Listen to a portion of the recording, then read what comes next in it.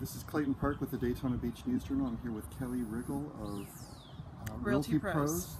And we're in front of a house that was underwater during the recession and even up until recently, but now that it's no longer underwater because of rising property values, it's now on the market for more than what the buyer originally bought it for. Can you tell us about this? Yes, she purchased the home in December 2004, and she paid $230,000 for it. It was the second home for her. She wanted to sell at one point, but when she was upside down in value, she ended up renting the home. Now the values have come up. She is able to, we plan on listing the home for $249,000 now that she can actually get out from underneath that. So during the worst of the recession, it fell to as low as what?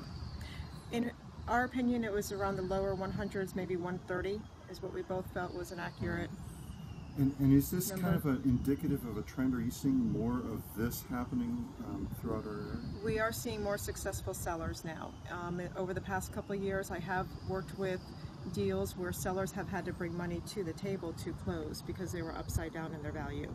And they did that to save their credit rather than performing a short sale. So now you're seeing fewer homes that are underwater on the I am seeing fewer, yes. Right.